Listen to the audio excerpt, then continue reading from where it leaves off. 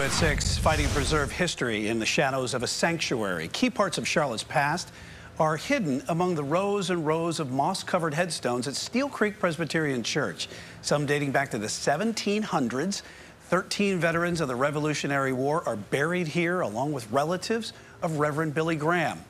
Now, family members spanning 7 generations have laid their loved ones to rest here, and now a group is fighting to make sure that one of Mecklenburg County's original churches isn't reduced to a pile of rubble. Fox 46's Brett Baldeck live from Steele Creek Road with why Charlotte Airport is looking for help on what to do with this church. Brett? Brian, we know that when you go uptown, it's almost a race to build the newest and brightest and tallest tower. But here in West Charlotte, the city of Charlotte is still focused on some of these older buildings, including ways to save this church that dates back to the 1700s. You may drive down Steele Creek Road and never see it. The Steele Creek Presbyterian Church is among the oldest in Mecklenburg County, dating back to 1764. It's actually a very dramatic setting and continues to retain that drama.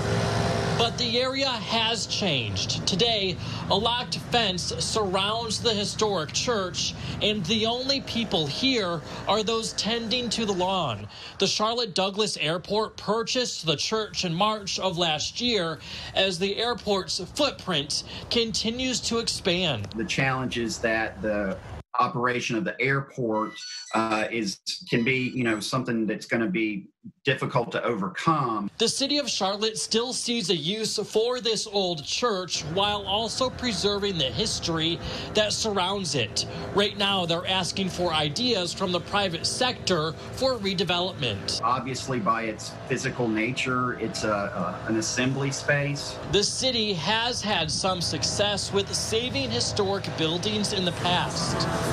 An old textile mill in Optimist Park is now Optimist Hall.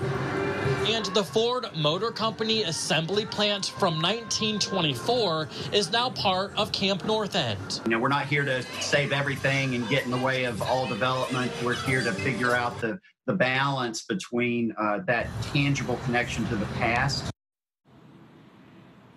Now, the period to submit those ideas to the city runs through December 15th. Then the city will review them, and if any of those ideas are feasible, they will reach out to a developer for a formal proposal. For now, reporting live in West Charlotte, Brett Baldeck, Fox 46.